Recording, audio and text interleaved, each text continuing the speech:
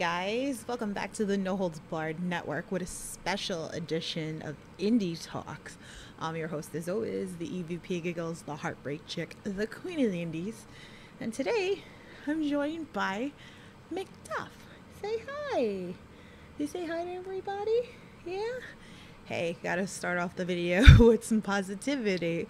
Well, speaking of which, this whole project, it's very special to me.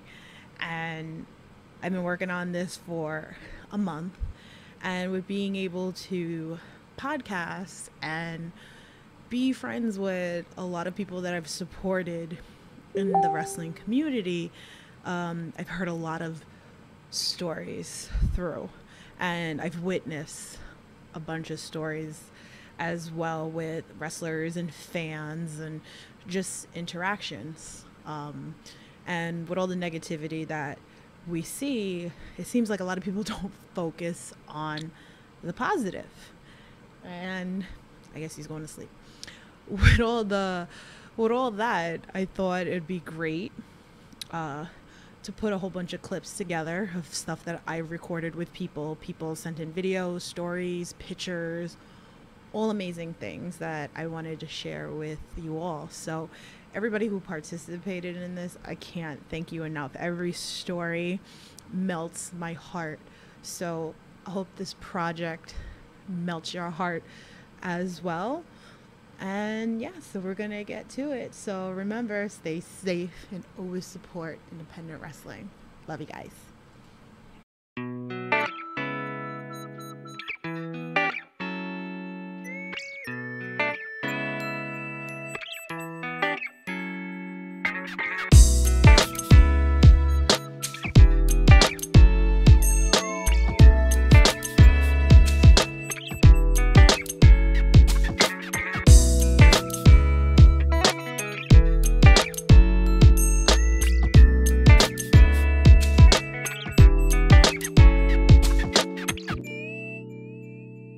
Is that I know you for years, and I always see you in the ring with kids, which is so amazing.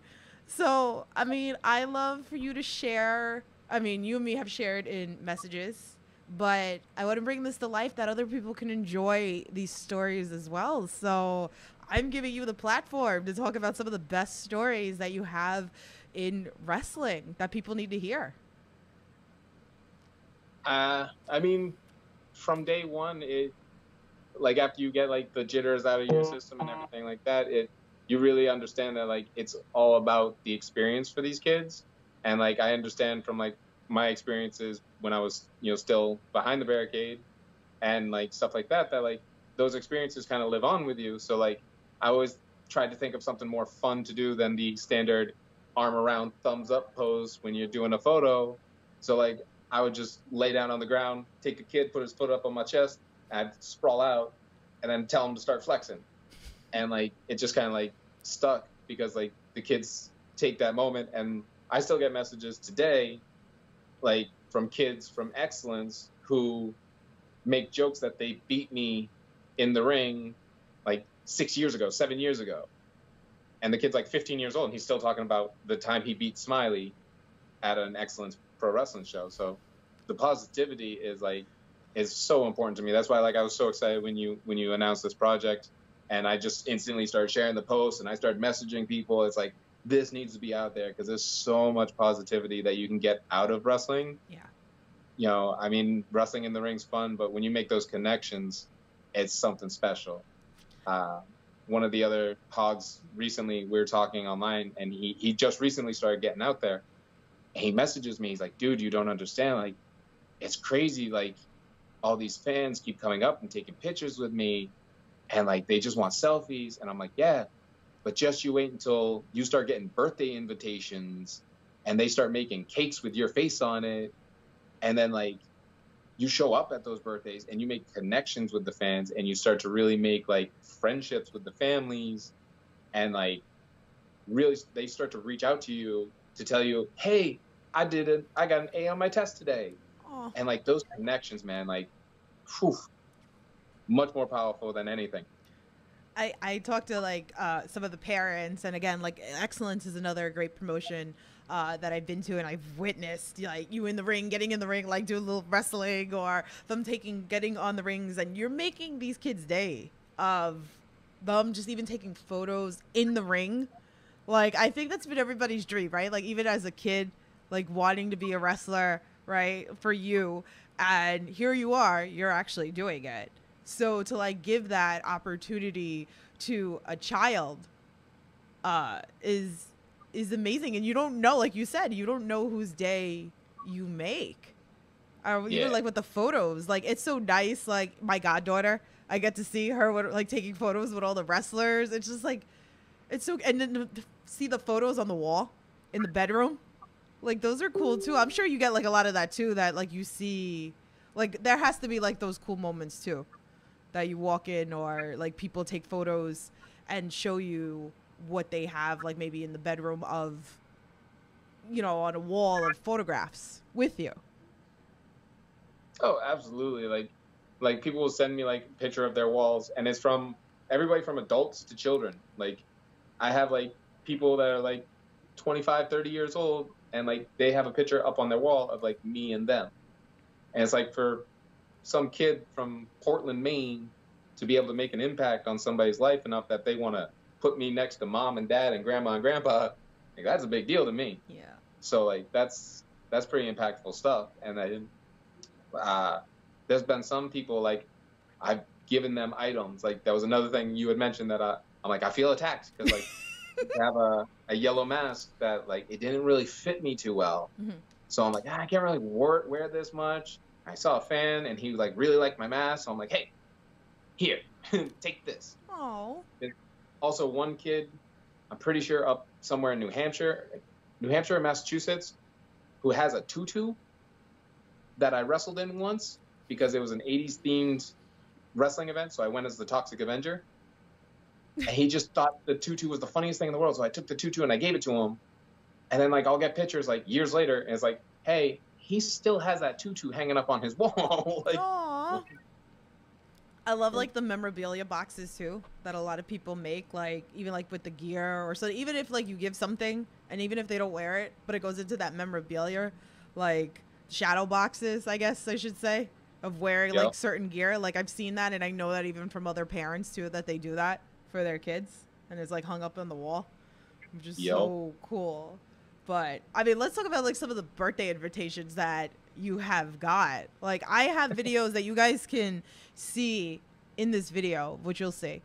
But I want to talk with you about some of this experience that you've had of these invitations.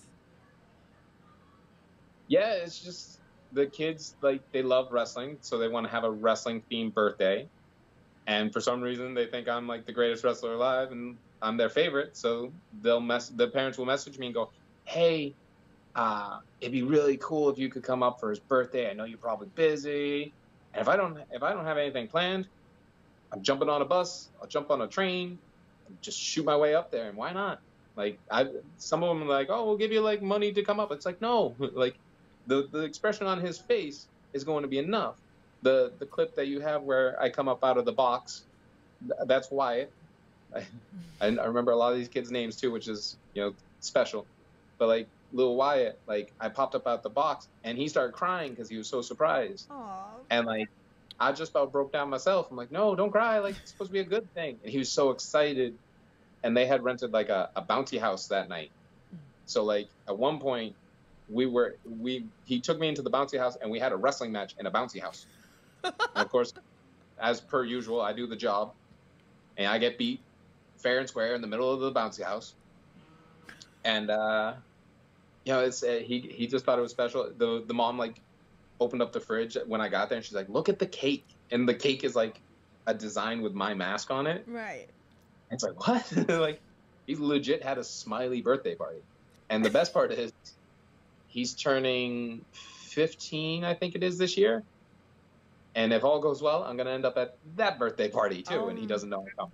Oh my goodness. Like, even I think it's like 8 or 9 years later, like I'm still going to show up to another one of his birthdays, like unannounced. Those are like the moments. Oh my goodness. Like this is so cool. You never know who you impact, right? Like Absolutely not. you never know who you impact. And then I think you had showed up at another what was it? I know you sent me another video, or the mom sent me a video of what was it? One of the was it for the cancer? Uh, one of the kids like beat cancer or something. It was one of those. Pretty sure. Oh, Yeah. yes, it's the Hatred Hate helped me out with that one. Mm-hmm. Um, there was this fashion show that the like a Children's Cancer Association kind of thing was putting on, and she's like, "Hey, this little boy really wants to be a wrestler. Would you mind like going and doing like a runway walk in your gear with the little boy?" I'm like, "Of course I would." So like I went out and I showed up, and of course he doesn't know who I am because he doesn't know a lot of indies, but like he was so shy in the beginning and he was so scared. So like little by little I kept like making him a little bit more comfortable, a little more comfortable. And then like when we went out there and like he walked once with a model dressed in regular clothes to do like a fashion runway. He comes back and he changed into his Finn Balor costume. Oh. So we go out there and he was so scared, and he was turned and he looked at me and he asked me to pick him up. I went, "Yup." I picked him up, threw him up over one shoulder, and like he clenched on so hard. And then at the end, like he wouldn't like he just kind of stayed nice and close to me. Like he got more comfortable, and like it was just like a moment that like was very special. And I keep in touch with the family still. I send them messages every now and then, like how's he doing. The other day he had a cold, so he was doing rough. So I hit up the family. I'm like, "Hey, how's Noah Ben? How's he feeling?" You know, just little connections like that. That like he had no idea who I was, Right. but now by the end of it, he'll post up on his because he's got a little Instagram. And he'll post up on his Instagram about me and him. And then there's another young lady, Sammy Strong, Mm-hmm. who I discovered through Sumi Sukai's post. And I keep in touch with that family a lot too. And Sammy's another one. She beat cancer at a young age. So last September for Cancer Awareness Month, I had T-shirts made. So they were like I had two different designs made by two different artists. So one of them was more like comic book esque, and then there's another one that's more Steven Universe cartoon esque. Mm-hmm.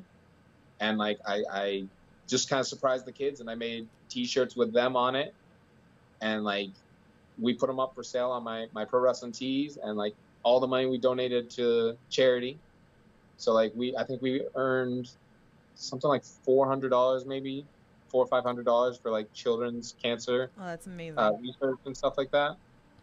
Wow. This is amazing. See, this is why, like, again, this needs to be brought to light that I don't think a lot of people really know what goes on behind the scenes.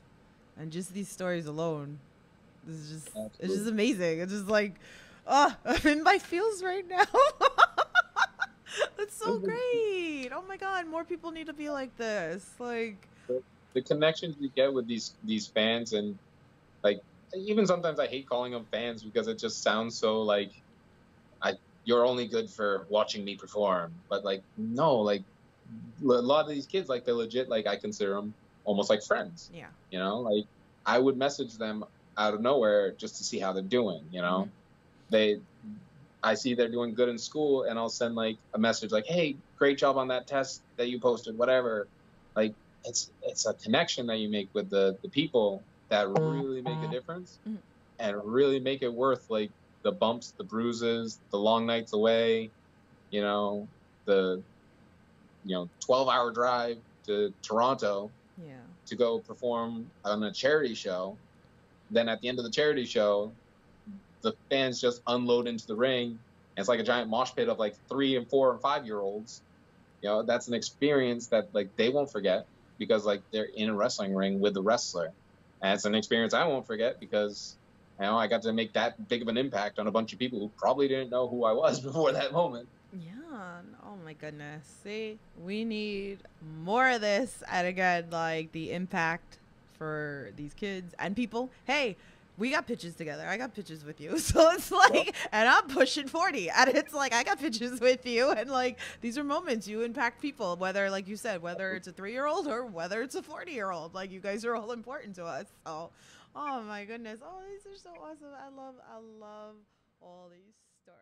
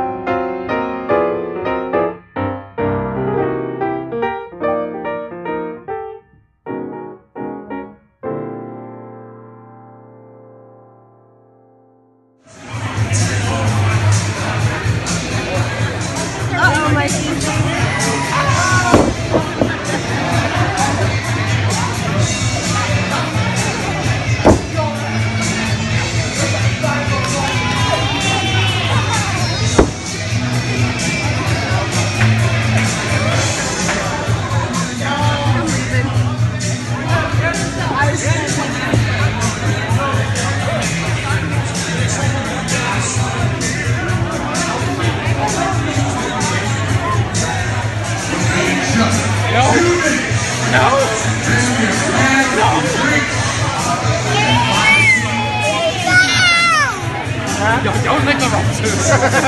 Don't lick the ropes. No, don't eat the ropes. No, you can't eat me either. Don't fight.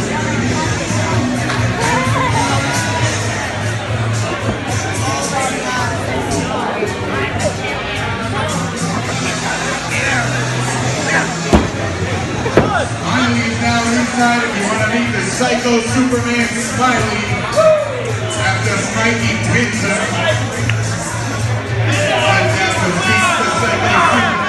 Uh-oh.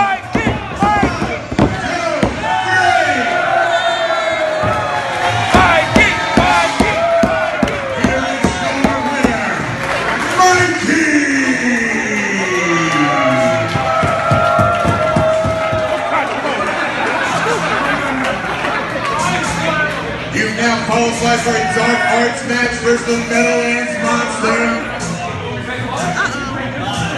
How old is he? 10.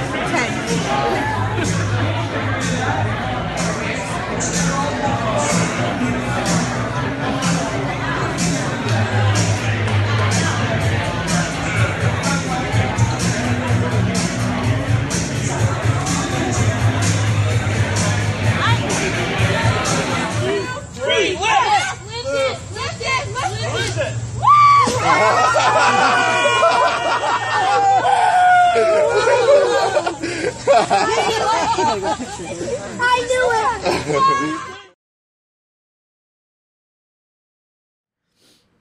Okay, so for those that may not know me, my name is Kate. I'm 18 and I have been suffering with an eating disorder for just over, probably by the time this goes up, just over a year. And I use wrestling as a way to kind of help me. I've always said that since I found out about the eating disorder, I was kind of told that I needed to find a goal. I needed to find a reason to keep going. And wrestling became my way pretty quickly. First, it was AEW, so it was the likes of Eddie Kingston, John Moxley, and all of them, who I kind of went to for an escape. And then I got introduced to independent wrestling. I was talking to a friend, Luke, and he was like, "Hey, why don't you check out GCW?" why don't you check out H2O? Why don't you check out GCW? And I was like, okay, I'll branch out. Like, I'll give it a shot. I was very nervous. But then I kind of went to them and I kind of really enjoyed looking at their products. So I went to them and I constantly, the first match I watched was, I believe it was Ricochet Page versus Nick Gage. And I can't remember which one this was, but I'm pretty sure it was a Ricochet Page versus Nick Gage. And instantly, me being me, I fell in love with the bad guys. That's okay, me too. I'm all for falling in love with the bad guys. So I kind of researched 440 and I kind of researched into who they were and I fell in love with them quite quickly. So I watched their matches and I used them as a way to help me to guide to eat. And then I found out that Gregory had a podcast. So I kind of support him through that. And I have a close connection with Greg. He's very supportive. I genuinely don't know where I'd be without him. He's helped me a lot. He really has. I love that. Yeah, I'm trying not to get emotional. We're not doing that. We have like Billy Starks, Kennedy Copeland, Mark Smathers, Bam Sullivan, Sean Henderson, and Nick Gage. Yeah, I will say Nick Gage. All of them have helped me out in their own ways. Billy has been there for me through some rough things. So Sean. Bam is someone I go to watch comfort matches. So if I'm really struggling to eat or like I don't feel like I can do it, I'll put on wrestling as a way to help me. And all of them I will go to watch matches to help me eat. But yeah, I don't think it would be possible for me to still be here without these guys. So I do owe them a lot, and I just wanted to share that with you guys. So that's so amazing that when even if you can go into like DMs with these wrestlers, I mean, all these people, pretty much almost everybody that you brought up has been on my Under the Rope series, or has been in like H2O Indy Talks episodes with me. But it's such a wonderful experience to have that fan interaction, that you can talk to them and they can help you through this, which is amazing from these guys, that they're so important. Even if they sit here and they'll say like, oh no, like, or they'll sit and being humble, right? Like, I'm sure you get like a lot of that they don't realize what they do. But it's these things that are so important, that make us and what makes them them. So thank you for sharing your story. It's funny, I know like Bam had talked about you on the pod too, like so that's gotta be kind of cool experience too for you as well, to like see like the little marks that you've made in their heart as well as they've made in yours. So yeah.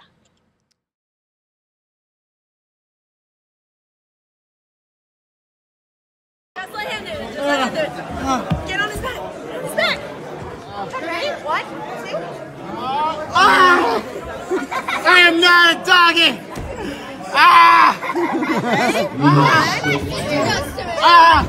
Turn him over and pin him. He's so strong. No. You're trying to shoot me. Cover him. Count it. Count it. Pin me. Pin me. 1, 2, 3.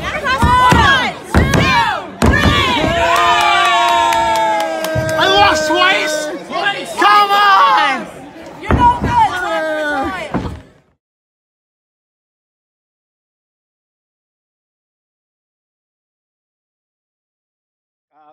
Thank you for even wanting to listen to my stories and have me share with not only you but your audience and everyone else who's going to watch this.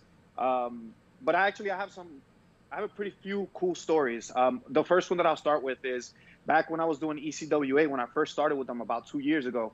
I met Chucky Ireland and his daughter Chloe Ireland. At the time, Chloe was 7.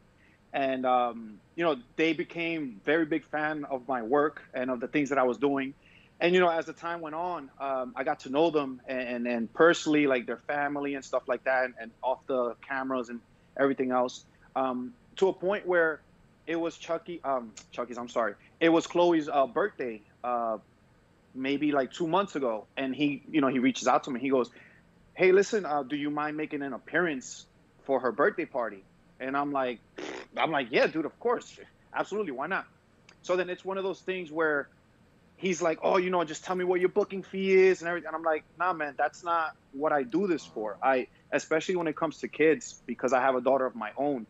I take very pride of making sure that I make time out for the kids and that I do things for the kids with nothing in return, because to me, you have to show everyone that it's for them, it's for the kids." So when he reaches out to me, he tells me all that stuff. I'm like, "Look, listen, no, it's okay. I just want to come," and he lives about close to 2 hours away from me. Oh wow. So yeah. So I make the trip. They have this real cool entrance, and he had like music and all this other stuff, and it was really, really cool because her family his family too also got to see me come out, and we're taking pictures and we're taking videos, and I have the championship belt with me, and it was so much fun, so much fun. Did they know? Did they know that you were Chloe, coming? no, Chloe didn't know. No, Chloe didn't know. And the thing is, like when I showed up, you see me in a suit and a tie, because that's usually how I'm dressed. Like Right. even right now, I mean, I'm missing the tie, but that's a different story. But then like when Chucky sees me, he goes, "Yo, you're way too dressed up." I'm like, "Nah, man, this is my persona. This is what I do, like, all the time." So he kept us sort of in the living room, and I'm trying to change in the bathroom, and I feel like I'm in a locker room without with everybody changing and stuff. And then I gave him my music, my entrance music, and once he hit it, her face that she made as I was seeing her, she's like, she goes, "Oh my God, Ray's here!" And it was it was super dope. Yeah. Oh, it's all for the kids Yeah. sometimes. Yeah, all for the kids. Yeah, all for the kids. Goodness. Oh, it's such a sweet story. So then here I'll further that story a little bit more. So as I got to know Chucky more, again personally and stuff like that, he reaches out to me one time. I believe it was last year, and he tells me about Valentino, which is, well, I call him Papi Val because I'm a Papi, he's a Papi. Everybody in the indie scene knows exactly who he is, knows his entire family, his sister Bella, the father Matt, the mom Kim. Yeah. This is before I even knew them. Chucky reaches out to me. He goes, "Hey, listen, I want you to give me some of your merch, and I'll pay for it because I want to gift it to this family." And he was telling them about me because, they're super huge indie wrestling fans and just wrestling fans in general. And they're actually one of the good families that people want to be next to, and they want to share the moments, and people want to get to know them because they have so much health-wise going wrong that the little bit that we bring to them, it brings them so much joy that no one could ever understand. Right. So he tells me, "Oh, listen, just give me some of the merch, whatever, for the next ECWA show, X, Y, and Z." And they're part of Titan Championship Wrestling, which is TCW. Mm-hmm. And at the time, they were going to have a show November 14th. Mm-hmm. And actually, my birthday is on November 7th. So I was heading on vacation with a couple of my friends to Colombia. Mm-hmm. And I was coming back at the 12th or something like that. So I told Chucky, I'm like, "Look, listen, send me her information." So I reached out to her through Facebook. And I'm having a conversation with this lady. And I'm like, "Look, listen, I need to meet you guys. For me, it's not enough that I'm just going to give you, items. I want to meet you. I want to know. I want to sit down and have a conversation with you. I want to kick it with you, right? So to speak." So she goes, "Oh my God, that'll be perfect." And this and that, whatever. Mind you, at the time, I was not part of Titan Championship Wrestling. I was not part of the show. I was not part of the roster. I was not refereeing. I had no affiliation with them whatsoever. And that's almost 2 hours away from me, from where I live. Mm-hmm. So I took the initiative on my end, to get all the merch and all the stuff that I wanted to give them and gift them. Mm-hmm. And I took the trip out there to Titan Championship Wrestling. Aww. And let me tell you, when I showed up, listen, this is kind of like a self-gloating story, but it's true. It happened. So I show up in the Maserati, right? And every single person in that parking lot went just like this. Who the heck is this guy, right? So then I jump out of my car with AJ Penn. And when I jump out of the car, I am in a 3-piece suit with a tie. I'm looking like $1,000,000. And I forget the guy's name, but he told me, he goes, "Yo, you sure you're in the right place?" I said, "Yeah, I'm here to meet Kim, Val, Matt, and Bella." And I met them, and she gives me like this big kiss and hug. And mind you, this is the first time I ever meet this lady. But very welcoming, and I'm Hispanic, so that's what Hispanics do. We do the whole emotion and how you doing, and all that other stuff. So I'm sitting, I'm having a conversation with her for a few minutes because she's also the photographer for TCW, and I know that the show was about to start. So I take pictures with Val, and with Papi Val, or Papi V as I call him, and it was so good, and he was actually like smiling. And it's something that I don't really talk about because I'm not one to do things to publicize to the public, right? I do it more so for me, and I have the pictures, and I never posted them. I think she posted them on her profile that I took pictures with Val and stuff like that. But I don't do that for the attention, I just do it for my own personal aura, I guess, if you want to call it that, right? It's rewarding. It's rewarding for super. you, like. So these are the things that I always say that I see as a podcaster, and this is what I want to bring to light, that I think there are things that people don't know that happen behind the scenes that are so important to the fans, right? Like you just made a connection with a family because you wanted to do that, and you've made like a friendship and everything like that. And these are the things that I feel are so important that people don't see, that mean everything. Okay, so I'm gonna give you one step further, right? Okay. I'm gonna give you one a little, well, not better because Val is like the top one, but I'm gonna give you something pretty cool. I also wrestle for ECPW, which I am there. It's here. That's why I have it on display. Beautiful. I am their current light heavyweight champion. So I had one of my friends. She came out to see me. And she was with her husband and her father-in-law. It was his birthday, 64, I think he was. If he's going to watch this, I'm sorry if I butchered your age. I'm so sorry, but he's 21. It's a cool story. He's 21. Yeah, he's 21. He's 21. He's 21. Yeah, he's 21. So that was pretty cool because for ECPW, I actually, when we do Adrenaline TV, it's actually aired in local cable television up in the Lake Hiawatha and Parsippany area. I think it's channel 77 or something like that. But anyway, so she tells me, it's his birthday and stuff like that. I'm like, all right, cool. Let me see what I could do to make him feel a little bit special, because at that age, your kids start to forget about you, your family forget about you, your friends forget about you. So after my match, I had a championship match. So after the match, I win and stuff like that. And I have the camera guy follow me, and I go over to him. And I tell the whole crowd, it must have been like 150 people in the crowd. And I tell everyone in the crowd, I was like, yo, it's his birthday today. And we all just start singing happy birthday, happy birthday. Listen, that guy, and that's the first time I met him. That guy gave me like one of the biggest hugs, because he's a big freaking guy. He gave me one of those tight bear hugs. I'm like, all right, man, I can't breathe. Like, let me go. All right, you got it. Go for all you got it. So it was pretty cool. I actually have two stories like that. The same thing happened with a good friend of mine, Stella. She supports indie wrestling. She's actually from New York too. So she comes down with her mom, her daughter, her cousin, and she tells me, "Hey, listen, it's my mom's birthday." So I'm like, "All right, great." Same, I did the same scenario, but I gave them some of my merch before the show. So I gave them, my shirts and stuff like that.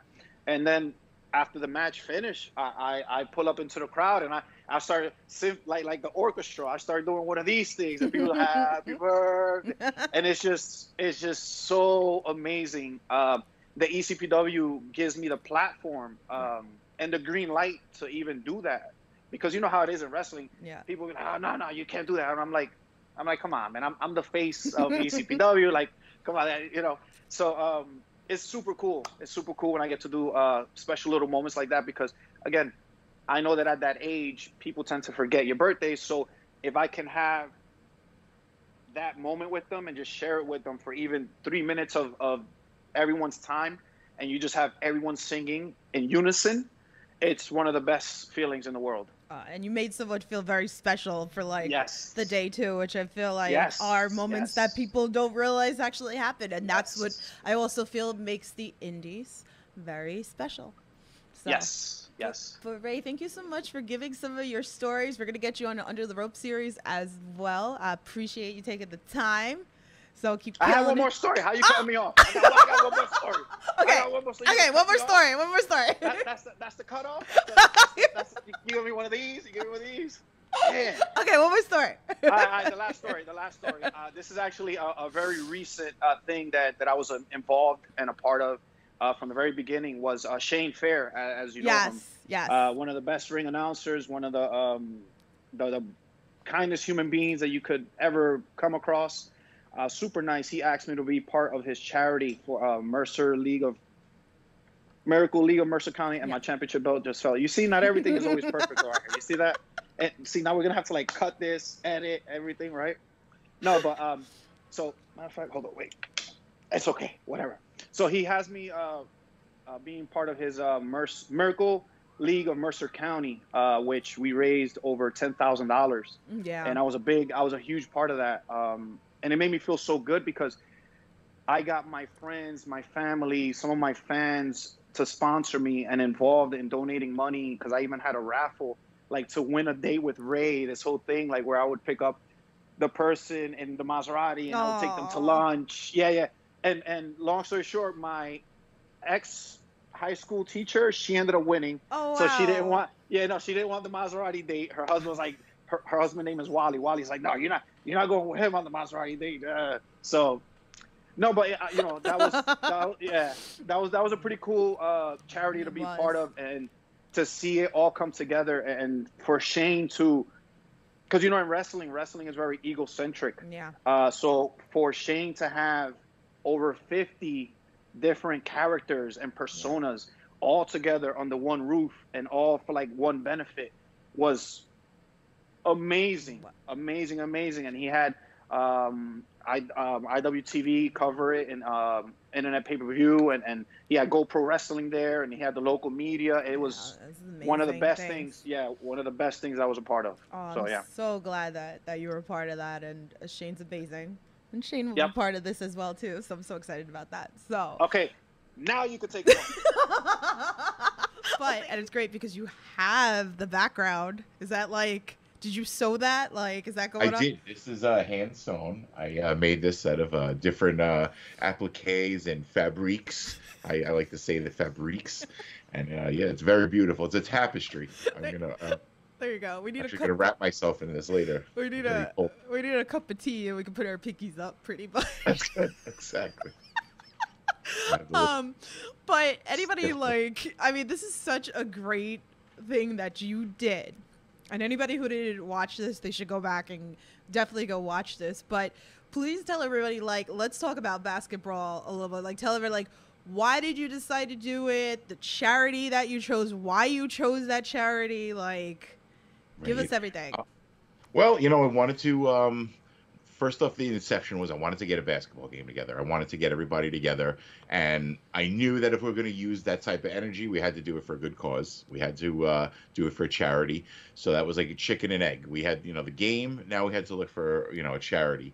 So basically, a lot of the players that were assembled for this game were all affected by the loss of Synergy, and the kind of being displaced by the closure and everything that went along with that at Synergy. So it was essential to get that core of people together, and as fate would have it, most of them played basketball. So like T.J. Crawford, Steve Scott, there was a nucleus of guys that all played, and of course Brandon Kirk and Casey Catal. So it all kind of fell into place. So it was like divine intervention. We had that core from Synergy. Now all we needed was a charity. So it became apparent to me. Of course, Azalea was a big fan and always went to Synergy. All the joy that Miracle League brought her. So I thought, why not use the charity that was closest to Synergy. In fact, that one of the fans, was a member of that league. So it was just fell into place. It was also obvious, like it just, the answers and everything were right there in front of you. You just had to like pull them out of the sky. So once everything got aligned, we set course to raise $5,000, and that was a lot of sleepless nights en route.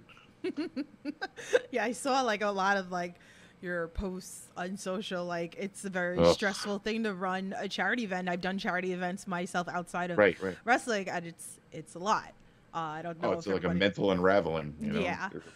But come day of, like such a fun show and music and people having fun and everything, like, and then you guys raised over $10,000 Exactly. like, Double, right. did you ever think, well, you probably like, okay, 5,000. Did you think that was a stretch? I thought like, I heavily had to personally finance a lot of aspects of the game. So I thought that if we fell short, it was going to call upon me again to kind of fill in that gap. And that was kind of frightening to me. So there was like a lot of sleepless nights. And I remember like confiding in people and saying, no one has donated to the GoFundMe in like X amount of days. And I know it was over a week at some point. It was like, no one's bought a ticket in over a week. No one's donated to the GoFundMe, and that was scary, because every day that went by, I remember there was a time when I'd go to bed and I'd lay down and say, did I do everything I could to like facilitate this game and make it, something better? Did I do something today that's going to help this to be a better, to sell more tickets or to bring awareness to the game, to bring awareness to the charity, to raise money? Did I do enough on that particular day? And like every day I'd go to bed, I would realize that this brought me one day closer to the event. So I wasn't excited about the event coming closer. I was more fearful that it was, time was expiring. So, it was a very scary feeling en route, But then like the day of, and that's usually how it goes. A lot of these charity events, it's always, that's when everything goes off, right? Like tickets were going off, like people were donating like crazy. You had that, you had the screenshot on the IWTV, like that you could just scan your phone to make a donation through your phone. That was all GoPro. Yeah, that was all GoPro's idea. They're amazing production on that. And when he first told me, Michael James Sesko told me that they were going to implement that QR code on screen, that was genius. I couldn't believe that he went through those lengths. And like GoPro really was like the backbone of that whole production that you saw. So like, if it looked professional, it was really them. They really were the backbone. So GoPro was so integral to producing it. But it was a lot of sleepless nights. And you know what else I found out? Like, I'm an asshole on show day. I'm one of those jerk promoters. Like I'm like, I'm unapproachable. I was so disgusted with what it brought out of me. But like I did have my moments that day to enjoy things. Like, what was cool? I was like facing the wall, and I would give out the jerseys. As I pulled them out. Okay, where's Ariella Nix? I'd go find Ariella, go give her jersey, and I gave them all out. And I had them in a giant suitcase, and the suitcase kind of got empty. And then I turned around, and everybody had them on. And like I hadn't seen, like it happens like I didn't see the progression of people putting them on like one by one. I was kind of just focused on what I was doing. And when I turned around and saw everyone in the jerseys, like it became real. And I was like, wow, it's here. Like, my baby's born. Here it is. It's so great. It's like so fun to like see that and just watch everything come together and people being together and doing for charity. And the jerseys were great to see, the photos, and I mean, you should be so proud. Oh, thank you. Like it's such an amazing accomplishment. I'm all about charity. It's such a beautiful thing. On like the photos again, like Azalea, holding up the check, like the little things that. You know what? I had I went to Staples and I ordered that check, right? So the guy's trying to explain to me how big it would be, and like the size kind of fluctuated. He's like, "Oh, we can't do it this way. We can do it this way." So somewhere in the shuffle, this thing became like 6 feet. It was like it was obscene. So I wasn't trying to be a douche, like, "Oh, look at this giant check," but it just came out like that. And I unrolled it when I got home. I was like, "Oh my god, what am I gonna do with this?" Because it was 2 days before I was stuck with this giant check.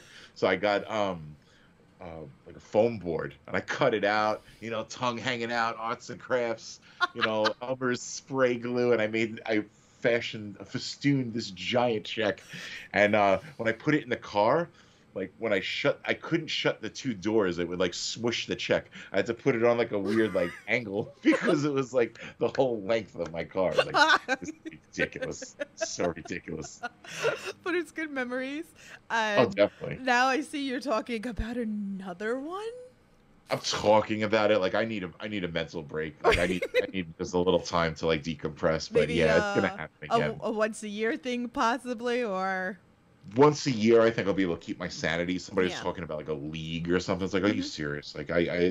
the logistics and ramifications of running a league. Like, I want the once a year, and plus, I don't want to go to the well too many times. I want sponsors and donors to not feel like we're shaking them by the ankles. It's just a once a year thing. Like, if you could help us out, and people, oh my God, the generosity was and sadly, it's a luxury problem, but I can't thank everyone in one clip because I'll leave people out, and there's so many just gestures. I try to like randomly thank people as I can, and I can never thank people enough for what they did. It was amazing. beautiful, beautiful thing. So, are you gonna do the same charity, or are you gonna do a different charity every year, possibly, or? Great question. Like, initially, I wanted to like just do a different charity each year, but we're gonna do the Miracle League. I think one more, another year for sure, and everything like that. And they kind of, for families of the Miracle League players to like see someone that's not from New Jersey, from Staten Island, taking a group of wrestlers to play basketball to raise money for baseball. Of course, there's going to be like skepticism, like what the hell is this about? And they kind of warmed up to it at the end, and I think the families, like they say, one league, one family. They kind of accepted it at the end. Like they realized that this was a good thing, and then protective parents as they are of their children, and rightfully so. Like their guard was up, and towards the end they saw that it was a righteous cause, and then what we were doing was positive, and they embraced it, and that was like a beautiful thing as well. So It's a beautiful thing. It's cool to see wrestlers outside of wrestling, and I think that was like another thing as well, is because we're so used to seeing them, and as a fan, people don't realize like that they're like everyday people like you and me, right? And to see them, all these wrestlers together that know each other, and then That's here we go, awesome. we're doing something for a cause, is so amazing. Like, I can't congratulate you enough for what you did. Aw, thank you. You know what's great? Like, oftentimes, like, their competitive nature is stifled because of, like, like, we don't have to go into why, but, like, their competitive nature doesn't get to flourish and be on full display. And, like, so you had people in this game that were out to prove, their athletic prowess, like, on a, authentic level. And you saw that a lot, like the Dan Champions, the, Grimm, there was that shot at the end that put the dagger and the nail in the coffin on the face team when Grimm ran down court, stutter steps, took 3 steps back, let the defenders pass him, and pulled up and hit the game winner. Like, there was so many like amazing plays. Saif Al-Sabat being knocked to the floor by Dan Moff and doing a kip up. When have you ever seen a kip up in a basketball game? Like, there was so many like just memorable moments, and it was hard to process them because I just, I was in production mode. I really wish I could have enjoyed it more at the game, but like going to the after party, like we went to like Chicky and Pete's, who were like awful to us, by the way. Like the servers were awful to us. That's another story. I hope they're not a sponsor of your podcast. Just edit this out and like put in Applebee's or something. But yeah, they chanted my name. Everyone chanted my name when I arrived to Chicky and Pete's, and it was like the greatest moment of my life. And I realized like instantly, I was like, this is not going to happen again. Like, this is like my peers chanting my name as I arrived and I was like, I was so happy I was late too. I was like, if I got there, I was the first one there, it wouldn't have worked. Oh, it's so great. So, like many of my stories, it's going to start real negative, but get real positive at the end. So, a running joke with me is I'm old. And during the Attitude Era, which is like probably I'd say about 1999, so it was my junior year of high school, my relationship with my dad actually was fairly bad, and which is weird because if anyone knew me back then, my dad and I were super tight when I was growing up. up until high school, and then things just kind of fell apart. And one of the only things that we had in common was pro wrestling. I'm a fourth generation pro wrestling fan. My great grandmother, her daughter-in-law, my grandmother, and my dad, me, all wrestling fans. So luckily at that time, wrestling was on almost every single night of the week, and that was the one thing my dad and I could talk about without ever arguing about or there being any sort of drama or anything. So that was the best thing wrestling ever gave to me, because no matter how much we argued or how bad things got between us, every night at 8 o'clock or 9 o'clock at night, peace would happen, because my dad and I would sit down and watch wrestling, and all we would do was talk about wrestling. And from that, it really changed our relationship, because it grew from there. So from watching Monday Night Raw and Nitro, ECW, and everything else, literally Sunday mornings after church, we would watch ECW Hardcore TV that I would tape, and we would talk about it. And from there, wrestling allowed us to grow, not just as father and son, but as friends. And that really changed our dynamic. I wasn't just the little boy anymore. I was growing up, and my dad finally was realizing that. And we used to, because of that, we would go to indie shows together, like Ring of Honor and the Murphy Rec Center and Jersey All Pro and the Rawway Rec Center. We went to a lot of rec centers for a while, is what I'm saying. Even the ECW Arena at one point. There was a certain indie wrestler who I was interviewing that invited my dad and I to go to a strip club with him and all the boys from Jersey All Pro. I will leave that member of the Hit Squad nameless. But it was also weird when he's like, hey, you guys want to come to a strip club? And I looked at my dad, and my dad looked at me, and we're like, nope, that's really weird.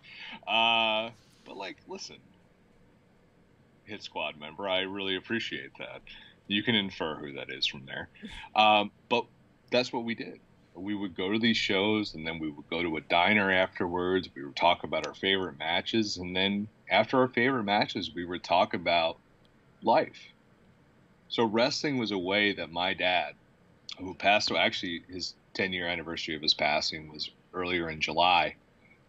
That's how we became closer than ever, is because of wrestling. He would message me about shows that would happen literally down the street from our house at the Inman Sports Complex with Ring of Honor, that we should go see it. Or he would text me about Monday Night Raw, or email me about Raw or TNA or something like that. And that is how our relationship, which was terrible at one point, we couldn't talk about anything without arguing. And then grew into a much more full relationship, and he one day confided to me why it was so bad, and then like these things, like, but it was pro wrestling that allowed us to get to that level. And I don't know why, but it's just like there's something about wrestling, because it's of the sport and of the drama, that you can talk about it in so many different ways. And he would get excited. I would watch him get excited about certain wrestlers, and I would get excited about certain wrestlers. We talk and debate. That talk and debate really formed the rest of our relationship, because that allowed us to talk about whether it was wrestling or sports or life or religion or my relationships I had with my future wife. Like it set the basis for that, and that's why I will never not watch pro wrestling. That's why I can never thank pro wrestling enough for giving my relationship with my dad a new chapter, because had it not, I don't know what would have happened. And it made us not only a better father and son, but it made us the best of friends. And that was what was really cool about pro wrestling. And it's helped me out in so many ways, where when I was down at my lowest times, I could always lean back on it, but nothing will ever match how it helped me and my dad. And it was always been my best friend, my hero, the guy I've always looked up to. So I can never thank pro wrestling enough for that. Oh, I love that. It's such a great story. Oh, Right. Oh no, don't cry, don't cry. That's such a great No, story. it's okay. I feel I'm like Irish. I just drown the tears with alcohol. It's fine. It's fine. I'm fine, guys. I'm fine. It's a great story. No, it's such a good story. Oh, thank you for sharing this story. So as Tiffany knows, got involved in the wrestling community with my daughter. She's 14 years old. She has cerebral palsy and a seizure disorder and some other cognitive and neurological delays. And she became interested in wrestling on TV, but really wasn't into it until we went to a community fair and saw UWA wrestling, and she was hooked at that point. And a big piece of that was that Ryan, who's one of the referees there, had come over and talked to her, and she just thought that was great.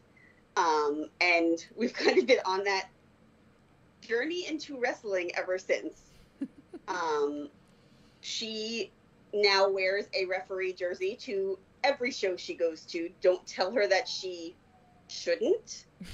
Even if you are going to 5 shows in 5 days, she will wear her referee jersey to every show. And what was really cool was the first time that she wore her referee jersey to a UWA show, Ryan actually got her into the ring and let her do a count with him in the ring during one of the intermissions, which was really neat. I always say one of the best things I think about being part of the wrestling community for Azalea is that everyone there really treats her like Azalea, rather than in a lot of places where she kind of gets treated like a child with a disability versus people seeing her for who she is. When we're at shows, whether it's the wrestlers, whether it's the referees, whether it's the announcers, people come up and talk to her rather than talking to her through me, which is usually what happens. So it's kind of neat to have that interaction for her, that she's kind of really seen. And I think that's a big piece of it, that she's treated just like any other kid or teenager at a wrestling show, which is cool. But then also, in some ways, she gets, I don't know the word, but she gets a little bit extra attention sometimes, which is nice for her too. So I think that's a big piece of it. I think as a parent, that's a big piece of it for me, is seeing her being seen for who she is. I know one person had come up at one point and said, I really love her big personality, which to me is completely who she is. But that's not usually what I get when we go places. I get, oh, she's so cute, or things like that, which is not her personality. Yeah. So I think just people really enjoying her and allowing her to enjoy events is great. Oh. So I think that's a big piece of it for me. For her, she just enjoys interacting with everyone, which there's so many people to interact with at a wrestling event. She thinks it's great. It's nice she to see definitely, that. Yep. She's definitely taken a liking to anyone who is wearing a referee jersey or has microphones. Yep. If you have a microphone, she is going to come talk to you.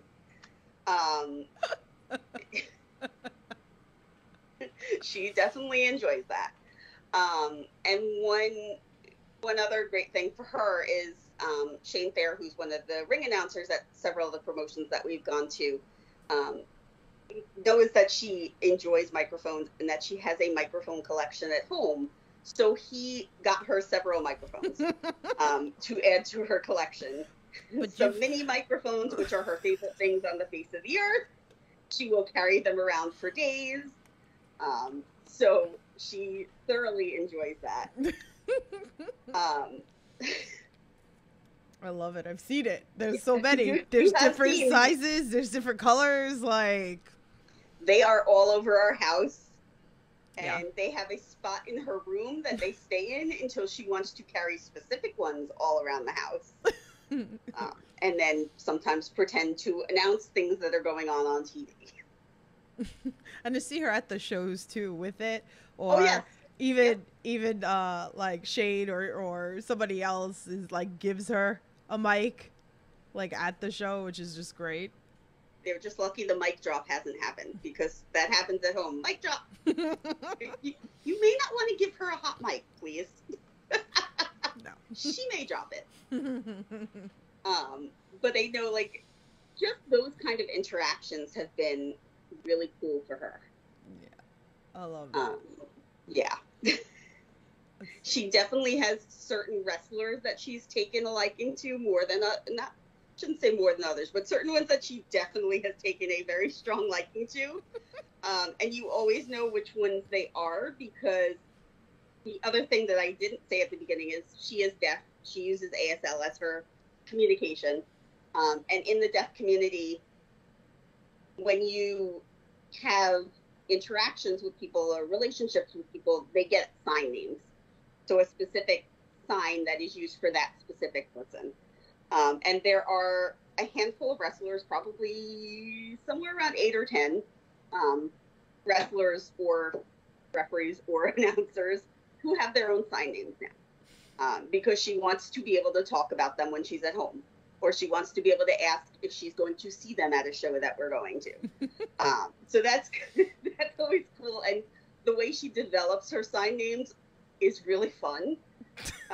So you never know what someone's sign name is going to be until she comes up with one. So I know that what was it? Which one's Ryan again? Ryan's is this. Because they took a picture one time and this was the pose that they did, so that became his sign name. Ooh, sorry, cat ran into the camera. Shane's another one that has a sign name, right?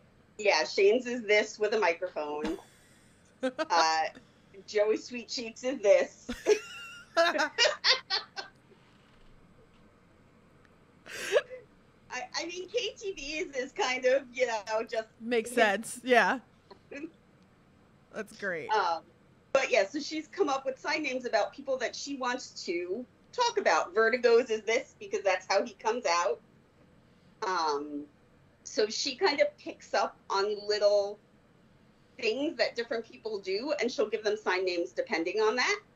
And you know that she likes you and she wants to be able to see you when she develops the sign name, because she wants to talk about you. And I will say, there are probably more people in the wrestling community that have sign names than anywhere else that we go that she is given to. She doesn't give sign names to many people. I know, I don't got one yet. I'm kind of a little upset. You're a female. Females do not get sign names. Damn it! She only gives sign names to males. Even outside of the wrestling community, in her baseball league, she only gives signs to males. Damn it. These are Azalea quirks. Yes. I love it, though. But it's funny, like, we're talking about this, and it's kind of, there's a partial reason I want you to tell this story, because it kind of triggered this wrestling with positivity. So it's kind of like a fallback with me and Melissa a little bit. So here, let me start the story. Go ahead. I'm going to start the story. So just this one is going to be an anonymous story because they don't want to be known. We get it. Totally understand. Because it was kind of really meant for Azalea. And they just want not to be known. But it's such a great story that kind of triggered this, again, the wrestling with positivity.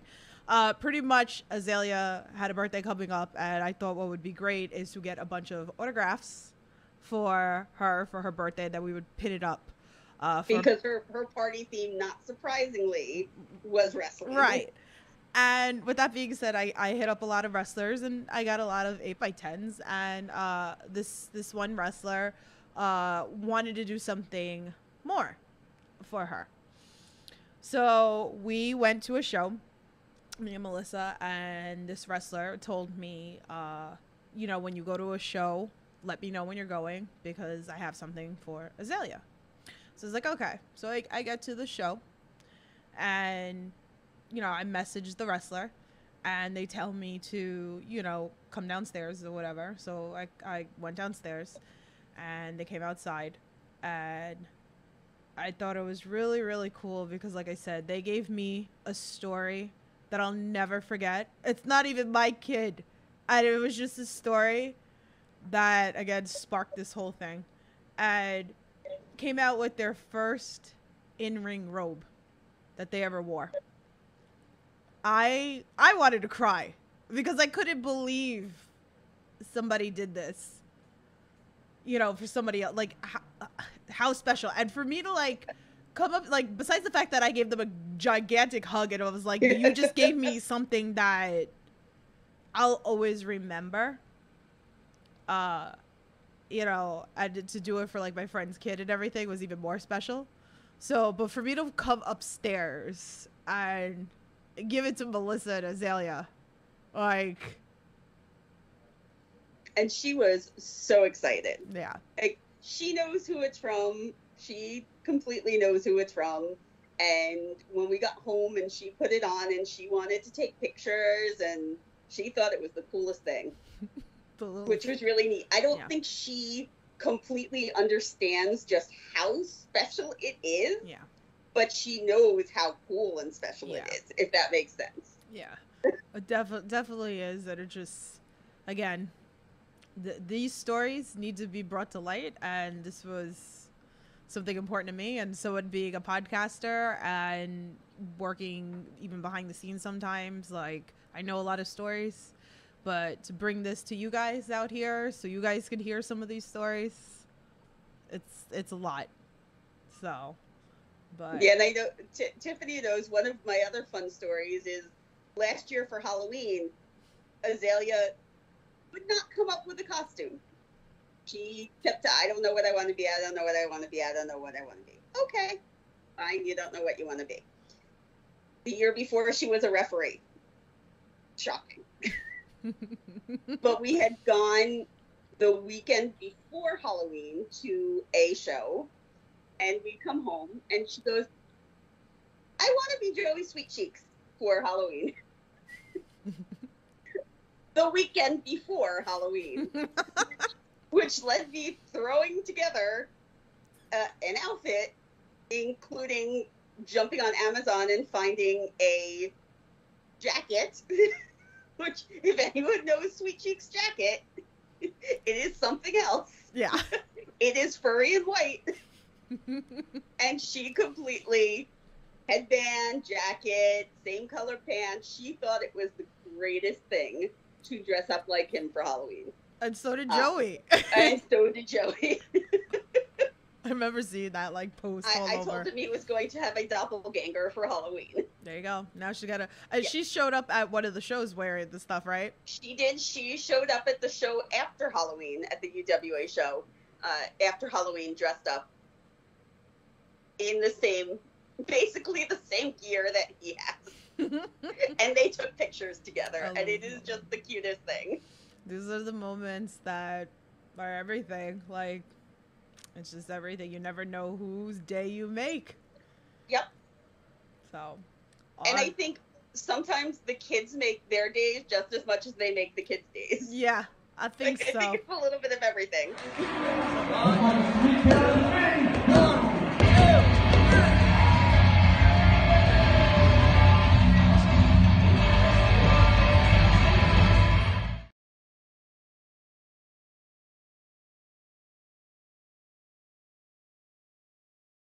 Can you tell us some about the role of positivity in professional wrestling?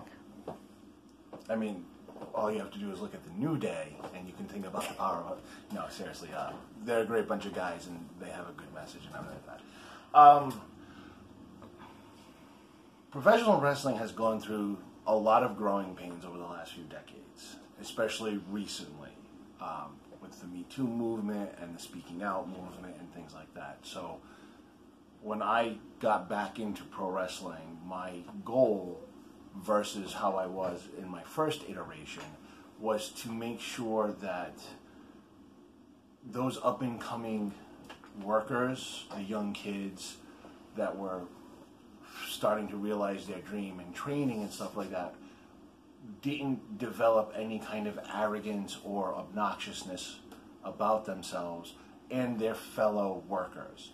I've tried to be a little more of a mentor and things like that, as well as helping to kind of steer them into a more practical approach to things, where as good as you are, there's always something to learn, there's always something new to be gained, there's learning and making mistakes. You don't have to be perfect all of the time. And also you need to be cordial and appreciative to the people who help you, not only behind the scenes but in the ring, and to the fans, because if you do anything that becomes elevated, it's very easy to start to believe your own hype. And if you're not humble and you don't stay positive and you let the demons get into your head and start messing with you, things tend to go badly. Can you tell us about your kids and nieces and nephews in pro wrestling? So, along the lines of trying to mentor and help the young generation of workers and stuff like that, I have what they call Big Dad energy.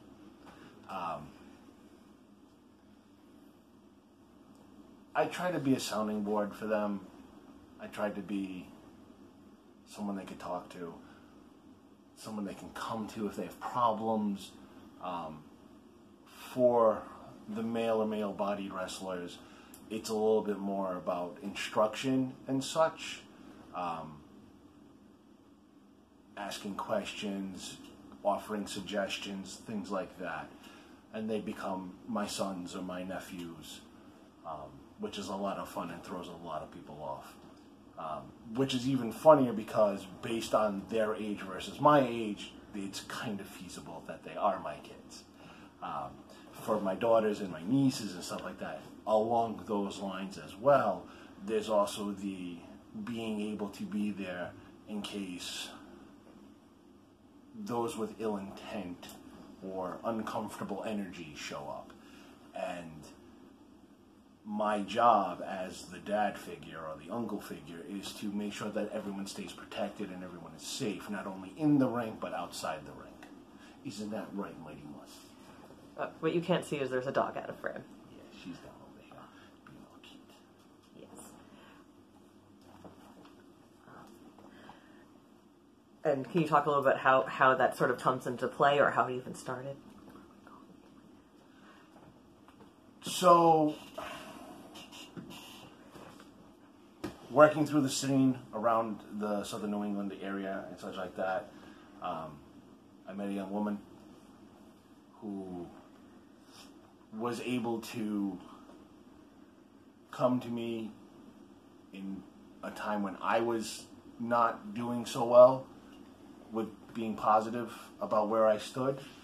And during the course of our relationship and our being friends and stuff, she would do this fun little thing where I would be wrestling and suddenly you would hear someone shout out, "That's my dad!"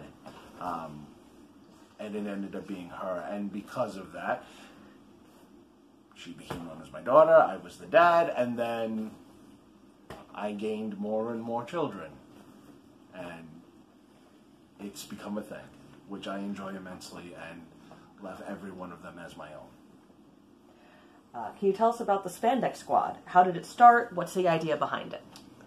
So the Spandex Squad is basically, bless you,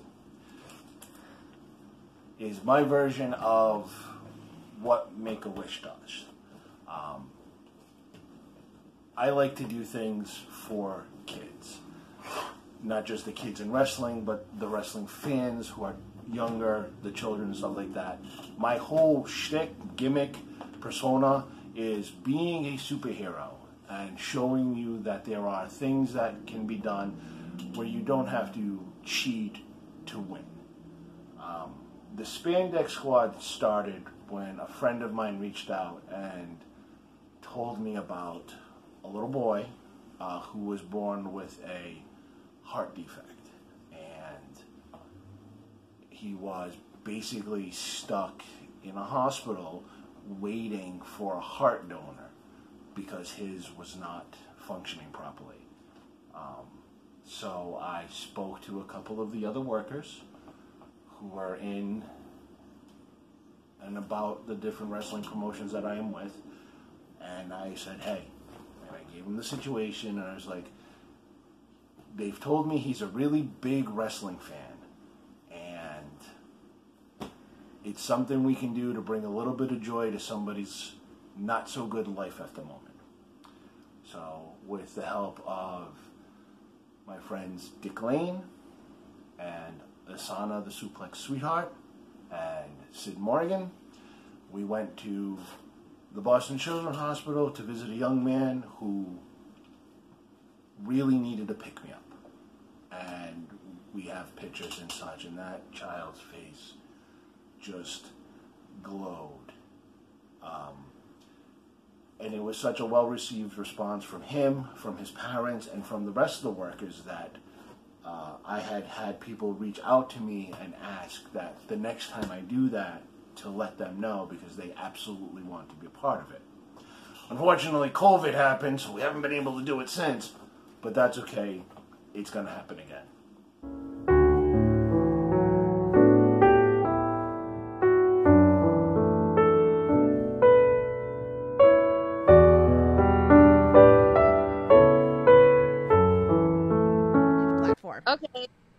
Okay, so basically in the beginning of my career, I had somebody reach out to me, I think a father, asking if he could get a free 8x10 for his daughter that had a disability. The first time that I've ever even interacted with a parent or even somebody that had a disability, you know what I'm saying? Mm-hmm. So I was just very touched. I'm like, a little 8x10, I get it, but to have the dad reach out to wrestlers, like on their Facebook, like, hey, my daughter loves wrestling. His daughter, like, oh, my heart goes out to that. But then when I saw that a lot of people, okay, first of all, a lot of people just love wrestling in general. I just love that. But to see our hardcore fans that have disabilities, we acknowledge them. You know, you're normal just like us, and they make it out to the shows with their parents, their whole squad. It touches my heart, and I think it touched my heart more that when I saw your story on Facebook that what you were doing with this podcast, I was like, yo, I have to say something, or I have to just acknowledge even the wrestlers that acknowledge them. You know what I'm saying? Yeah. But one of them is Smiley that I wanted to acknowledge, and a lot of the House of Glory kids, students, the ones from New York. Shout out to House of Glory, but yo, they're the ones that go in the crowd, interact with them, sit with them, talk with them. I met people from House of Glory when I was in Excellence Pro Wrestling, which is based out of Sellersville, Pennsylvania. And literally, during their matches, they would jump in the crowd and sit with them and, you know, be like, hey, did you see that? And, like, I felt like they were doing more. They were doing what they were supposed to. They didn't have to do that. Right. You know what I'm saying? So I was like, yo, I want to be like them. I don't know why, but I was like, yo, I want to be like them. I don't want to just give my attention to the people that give me money, or, you know, I'm selling merch and just come to the table. No, everybody's a fan of pro wrestling, but I want to get more out to the people that maybe have mobility issues or whatever, but they still made it out there. And, you know, one of them was Smiley. Like, Smiley is a hardcore lover. He is a smile in himself. And Ken Broadway, too. And, of course, Matt. Like, I have a picture of Maddie, like, in the crowd, jumping in the crowd and, like, dabbing a fan. And he was in a wheelchair. And I was just like, yo, that's mad love. You know, my heart just, like, it opened up even more for all of us performers. You know, like, I have a soft spot because I have a brother that is autistic. He can't go out too much. So it plays a really good, bright place in my heart to see us performers, like, acknowledging them, you know. Yeah. It's such a beautiful thing. It's funny because it's like I hear a lot of that, and I physically see a lot of those stories where the wrestlers, and I've seen it, and just like you said, Smiley, a lot of House Glory, I've seen it physically at a bunch of shows. So it's such a beautiful thing. Aww. Yeah, even Casey. Like, I'm not saying I don't see enough girls doing it, but Casey is one that has a very big heart. And, I'm not gonna lie, usually I'm in the back, like, just hibernating sometimes, but no, I made a priority to, like, back more. Like, hey, what's up? You made it out here. Yep. You, out of everyone, you brought your whole family, you brought your whole group with you. I love that. Like, I go home thinking about that over and over. And when I saw your post, I was like, I gotta get on this. Like, oh no, I appreciate that you came on and told us a little bit about, you know, your experience and even you seeing, and it's just a beautiful thing. So I can't thank you enough. What's up, everyone? My name is Referee Ryan T, and I am a professional wrestling referee on the Independents.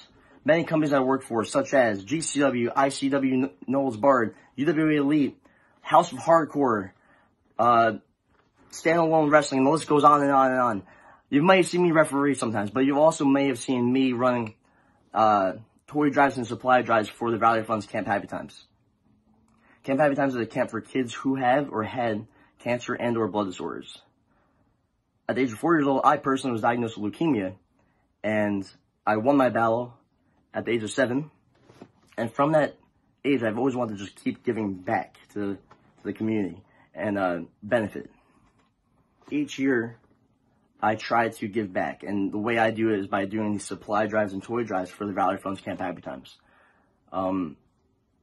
This year at UWA Elite, we did a supply drive and raised over 900 supplies for the camp, for Camp Happy Times. Which is amazing. I can't thank you enough, UWA Elite, for doing that. That's one of my homes. That's one of my main home companies where I started off from the get-go. But yeah, I had my battle. I just want to constantly give back, and you're really motivated by these campers. When camp was in person this year, was 2 weeks ago. It was virtual. Went over very well. Very great camp. Of course, in person has more meaning. You know, campers get to understand that they're not the only one who may have battled or is battling, and it could be myself. I can say, hey, I was a camper, and also I was battling at one time too. You can do this, you know, motivate them, but they also motivate you more. You know, like you see a kid do a rock climb wall that may have missing a limb due to cancer or something along those lines, and it really motivates you, you know, to keep pushing forward. If you ever have like a down time, just keep moving forward. Stay strong, like, no doubt. Stay strong at all times. Because don't let people tell you the sky's the limit if there's footprints on the moon. You know what I'm saying? Like that's one of the quotes and lessons I go by. And then at these camps, like the camp is totally paid for from donations over in Tyler Hill, Pennsylvania, and I even have the camp logo, this logo right here, tattooed on my back. That's how much it means to me. Me and a few of my other friends who are counselors there, and we all have the same tattoo. This place means a lot to me, and I can't thank the entire wrestling community for constantly wanting to give back and seeing how much it means to me. It means a lot. really means a lot. And September's coming up, and I will be doing something. Not sure what exactly yet, but September is Childhood Cancer Awareness Month, where you go gold for Childhood Cancer Awareness Month, and I'll probably be rocking like the gold ribbon on my referee sneakers and/or shirt throughout the entire month of September. Maybe I'll raffle off. Either way, I just want to thank everyone who's ever given back to the Valley Fund, who's ever even shared a tweet or Instagram post or whatever case may be, from the Valley Fund's Camp Happy Times. It really means a lot to me. I know I keep saying that, but it's totally true. And from the bottom of my heart, it really means a lot. I love this, and I want to constantly just keep giving back, because there's people out there who need it, and the wrestling community is very awesome. And I just want to say thank you again to all the companies, all the talent, everyone who's ever given back to the Valley Fund's Camp Happy Times. This means the world to me, and I hope everyone has a great day, have a great week, great month, great year, and thank you, Tiffany, for having me on to discuss what I do for the community with my pro wrestling stage. Thank you, and have an awesome, awesome, awesome, awesome, awesome, awesome year, and stay awesome. So in June of 2017, VOW presented a show called Zero F's Given, and it was there that I met my friends Ashley and Dylan Morris. Ashley came up to me at intermission and said it was their first time they brought their son Connor to a wrestling show, and his favorite wrestler was Connor Claxton, and he'd really like a birthday wish from Connor Claxton. I walked into the locker room, I grabbed Connor, I told him what the deal was, and he picks Connor up and brings him into the ring and says, "What's your name?" And they go through the whole thing, and Connor goes, "All right, when I say go, I want everybody in the building to sing happy birthday to my new friend, John." To which we all yelled, "Connor, his name's Connor, come on." Connor said, "I get hit in the head a lot." We all sang happy birthday to Connor, and he had a really good birthday, and Ashley and Dylan and Connor and I have been cool ever since. Well, we all know I'm Val's mom first and foremost. And I think that's what wrestling mostly brought to us, was like a bigger family for Val. It was like I was telling you before, like in the real world, the stinky real world, like not everybody pays attention to my kid, but when we go to a wrestling show, he is like the champ. They chant his name, they love him, they treat him like a normal kid, you know. And for a mom who has a special needs kid, it's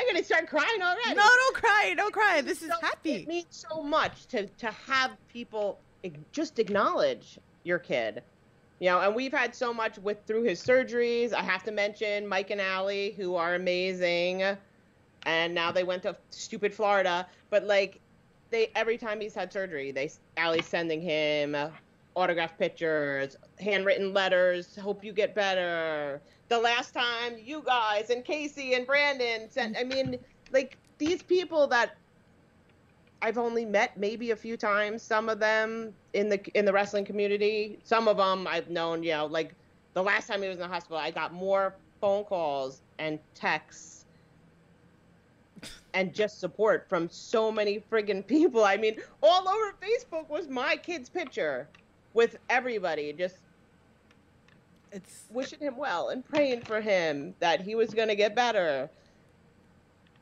Yeah, that was nice. It means everything to you, you know? I mean, it's crazy.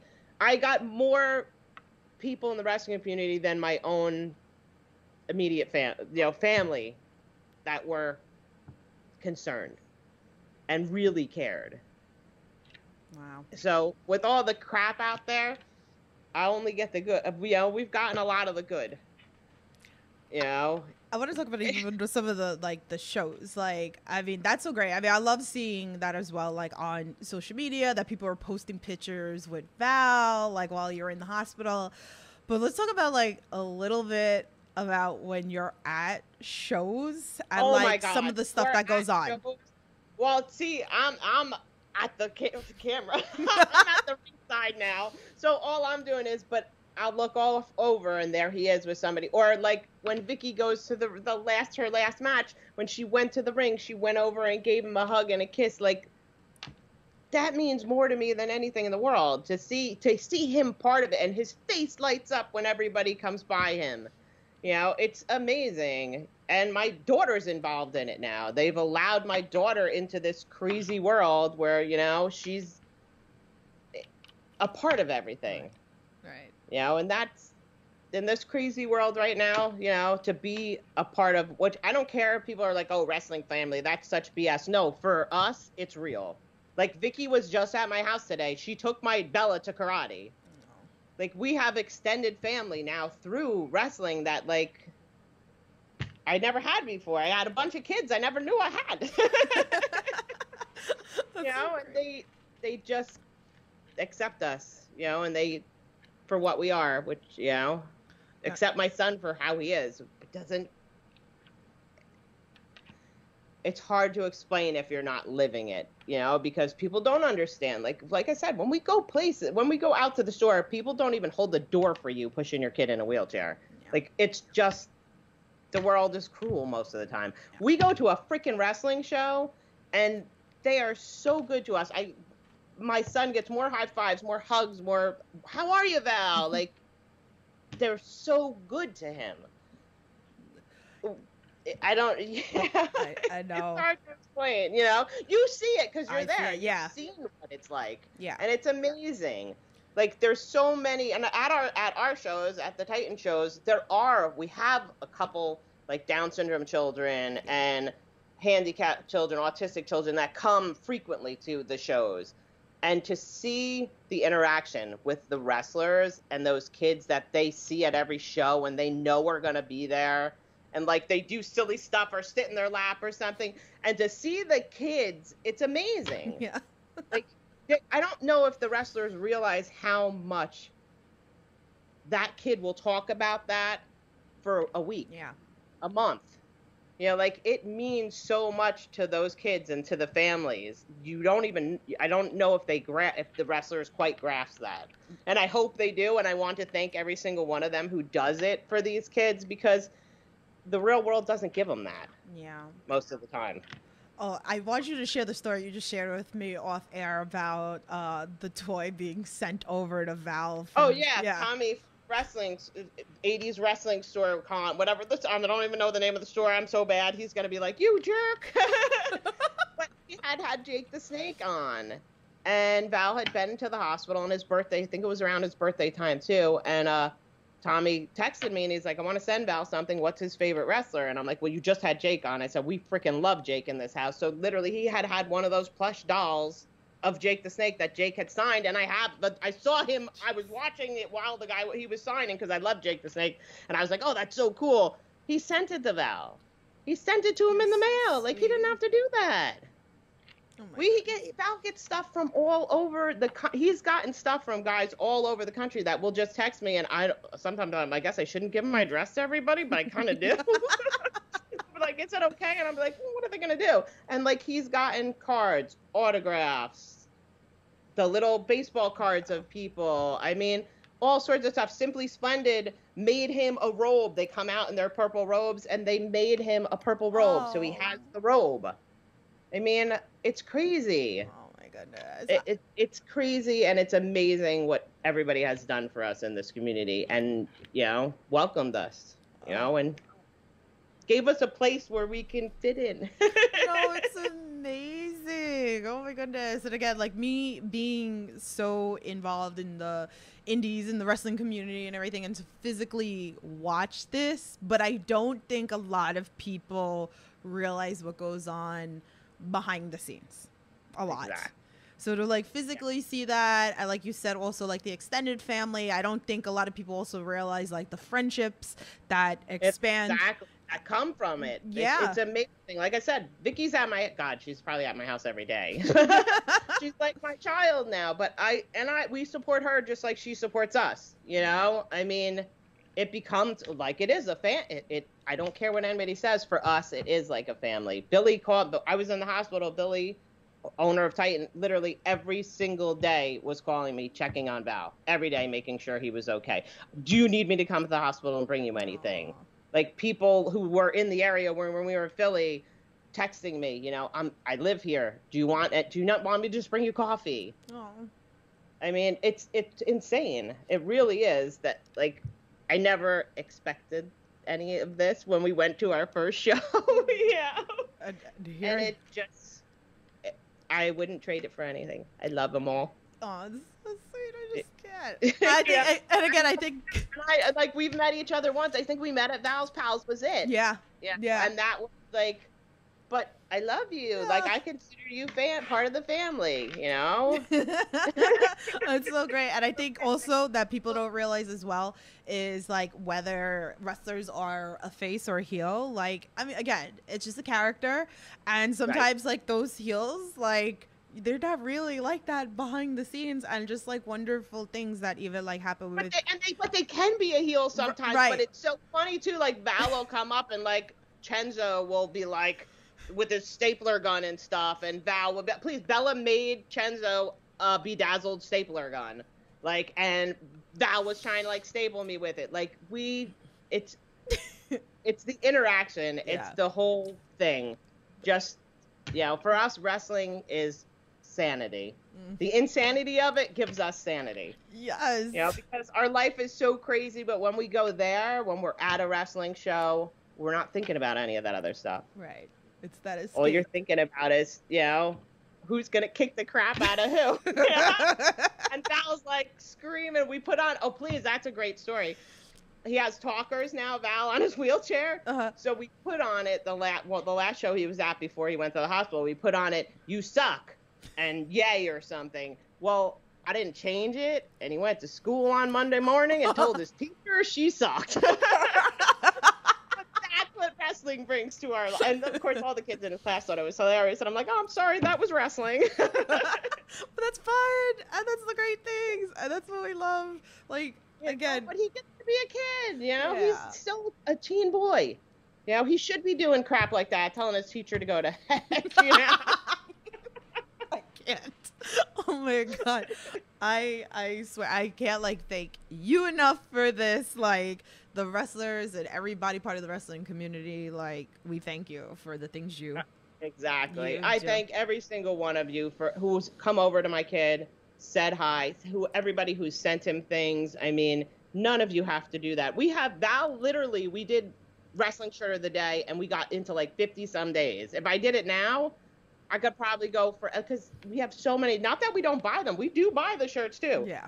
But he gets tons, like, people are just like, here, you know, and good thing he wears the same size as Mom, so I get the bonus of wearing them too. There you go. Story time. I can tell you just about every single worker in this business has had a negative reaction with fans, whether it's through DMs or it's in person. But, you know, I'd rather focus on some positive stuff. I'd rather focus on some positive fan interactions.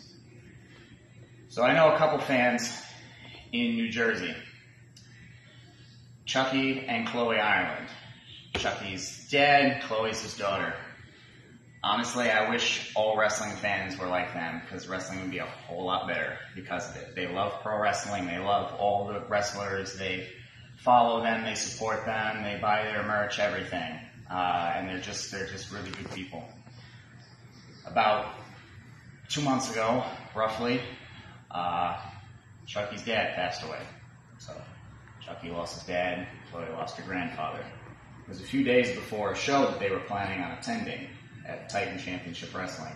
I was on the card. And no one would have blamed them if they didn't come, because obviously that was something that's really devastating to lose a family member like that. But pro wrestling has this way of getting people to forget about any pain or sorrow or suffering that they are dealing with. And they came to the show anyway. And guy I know gave me an idea of something to give back to pro wrestling, give back to them, make them have a memory and a moment that they'll never forget, and help them forget about what they were going through. And I was wrestling Ray Kalitri. We all know that he'll win by any means necessary, so it wouldn't be unheard of if a referee got hurt or incapacitated in the match. So this guy I knew, he said, listen, if the referee gets incapacitated in any way, you should have Chloe get in the ring and count to 3 for you. You know, if you're if you're up and you're winning, call her in, have her come in. And lo and behold, the referee was incapacitated. He was hurt. Kalichi was trying to win by any means necessary. Didn't happen. Dropped him. Went for the cover. There's no referee. Holly was right there, right in the front row. And I called her in, and she counted 1, 2, 3. The smile on that kid's face and the smile on her dad's face in the front row was honestly, that makes you feel really good when you get to do that. It's like I said, everybody deals with negativity in wrestling, and wrestling can be very toxic, but this was not one of those moments. And this is, the smile on this kid's face when she raised my hand and then I raised hers was like, it was, that was nothing better than seeing that. So that's...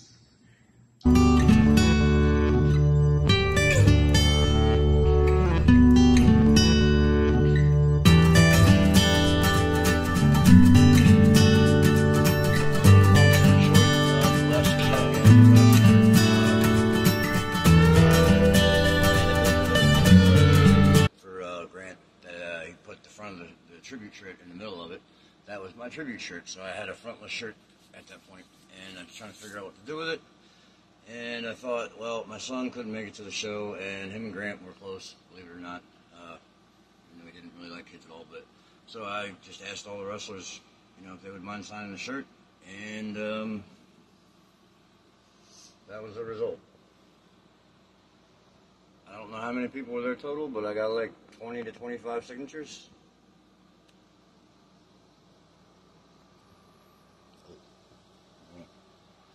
Marcus Crane, Kid Osborne, Nothing Face, G-Raver, Chondo, Bulldozer, Devin Moore, Chuck Payne, RSP, Lucky, Neil, all them guys. But they're some of the greatest guys in the world, all of them.